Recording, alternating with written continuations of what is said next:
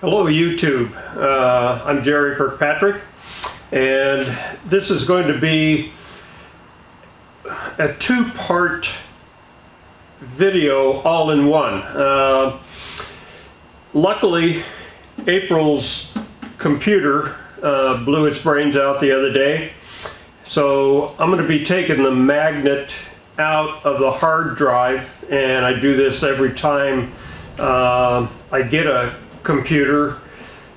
When my own go away, as soon as they're up and running, the new one is up and running again, I'll take it and pull the magnet.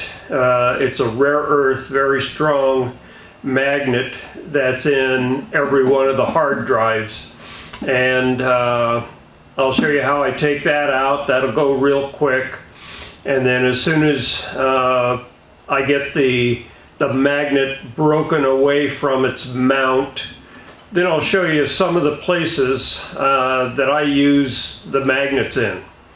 And it's quite extensive. You'll be surprised at some of the places I use magnets.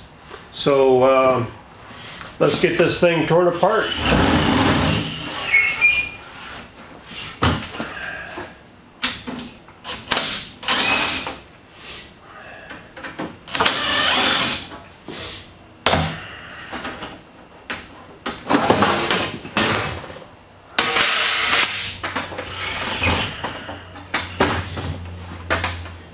And usually I like to keep the magnet only and then destroy the hard drive before it's thrown away at the dump. I like to keep the magnet out of the hard drive and any cooling fans that might be present in the machine. So just after I turned the camera off, obviously, I found that what I was pointing at was actually the power supply, and the hard drive was just slightly under that, and it came out, just pried it out. One of these fans has a really nice little heat sink on it. The other fan is just a standard fan, and these go out from time to time, so I always like to keep one or two handy. And this is what we're after, the hard drive, and they just come apart with these screws on the periphery, and usually there's a couple in here that you have to dig for under this label. So let me get the camera down on the table, get it a little bit closer, and we'll take the cover off of this thing. Now with the hard drive, I've got it just sitting on a cutting board. The screws are a very, very small, almost a star. It's not an Allen won't fit. This is the only bit that I've ever found that fit these things even close, and I have to seat it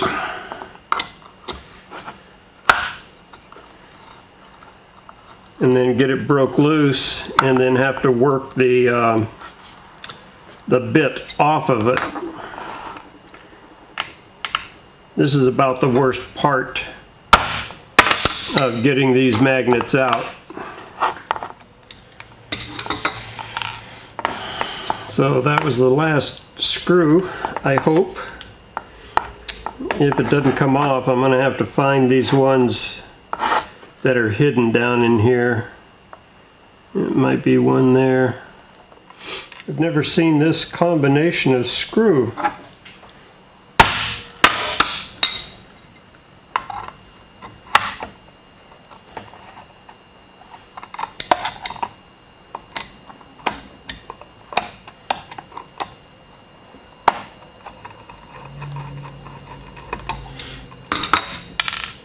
That's a short one. And that wasn't that easy. So this is the thing that you have to get out. And I don't see any screws on this side.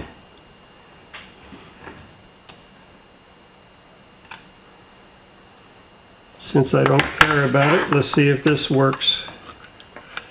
Ah, yes.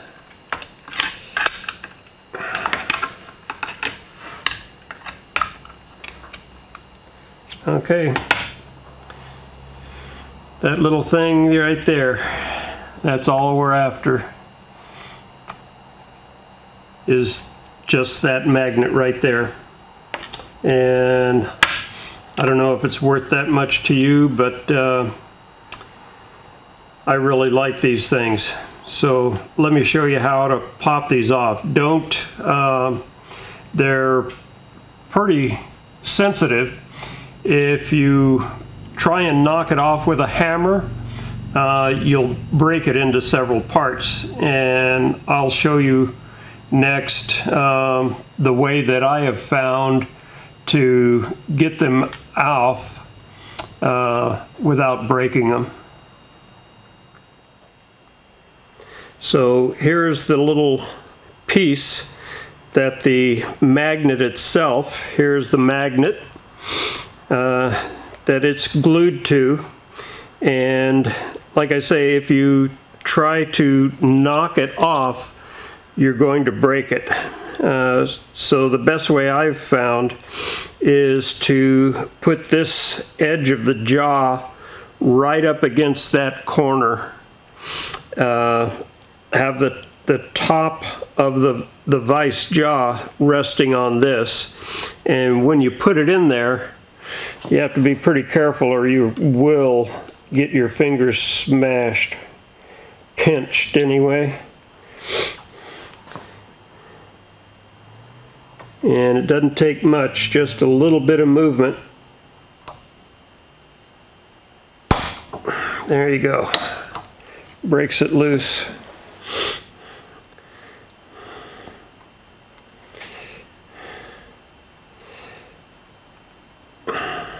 Now let's try it again. I heard it click.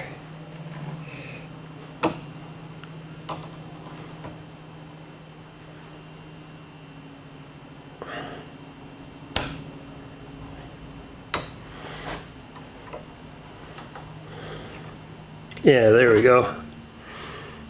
There you can see that it's not in the same place, and the reason it's not coming off is because this piece here is metallic. So you can see where the glue was down underneath it, and there is the magnet, and these things are just deadly, I'll tell you. Once you get these things on, when you put them on something, be real careful, because they're just going to give you a pretty good blood blister. So now let's look at some of the things that I use these things for. One of the things I use it on is my bandsaw. This is an old 1932 wood cutting bandsaw. But as long as I've had it, I've used it for more, it's probably cut more aluminum than any wood. And whenever I need to brush off the aluminum chips, I know that brush is right there. This is my tap drawer, and right here is the rapid tap. Stays right there on those magnets.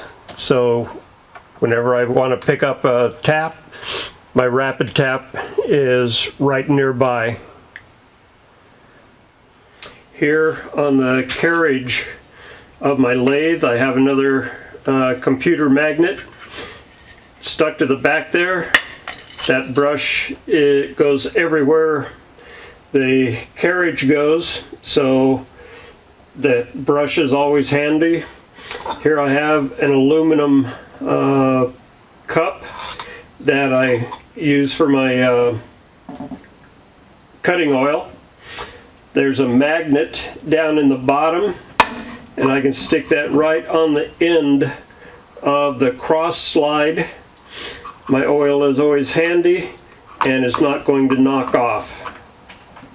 I was told back in the 50s by Schuster's, when I was a Schuster, when I was a machinery apprentice, I asked him how much oil he wanted in his cups for doing hand tapping and drilling, and the answer to that question is no more than you want to clean up.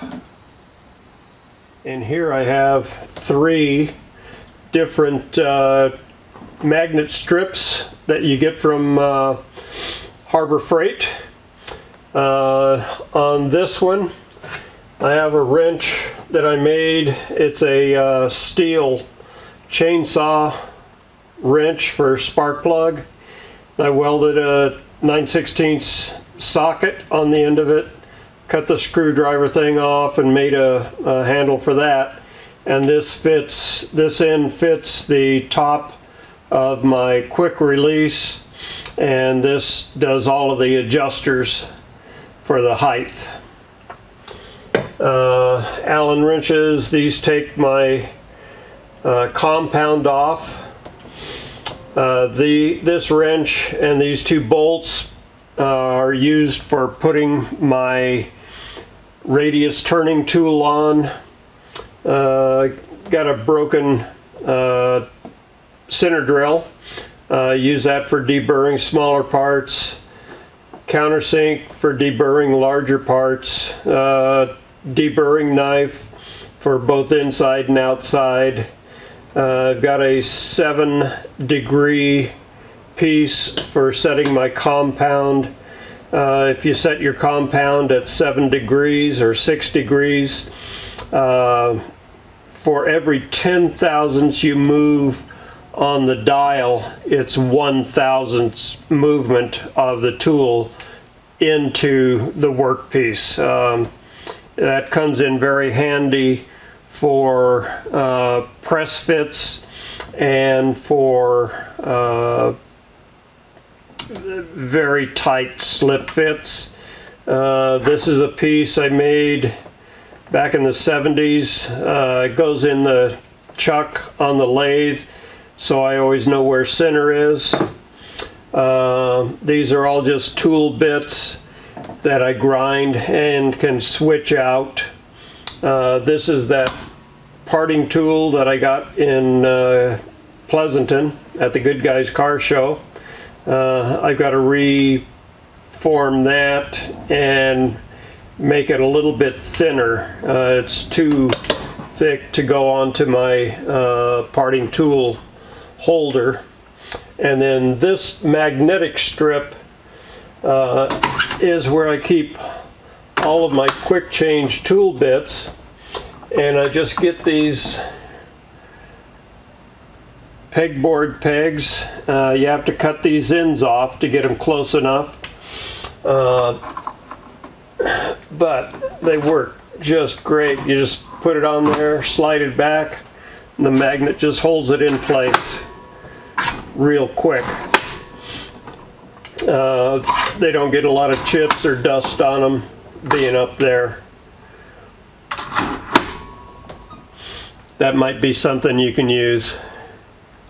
On my cutoff saw, as you saw in one of my other videos, I have a computer magnet right here on the head. I like to keep it in a plastic bag. It makes it much easier to remove the chips. So that brush just lives right there. On the side of my drill press, I keep the magnets right there. Brush stays right there. I don't like laying them down on a table or on a workbench or anything, because you're always putting stuff on top of them. If you use a magnet like that, it's always going to be right where you put it. On my mill, I have a magnet stuck to the back of the table, and I put a little red mark right here on the top of the chip guard, so I always know where it's at. All right, I hope that was informative. I hope you can use some of those little tips, places you can use magnets. Thanks for watching.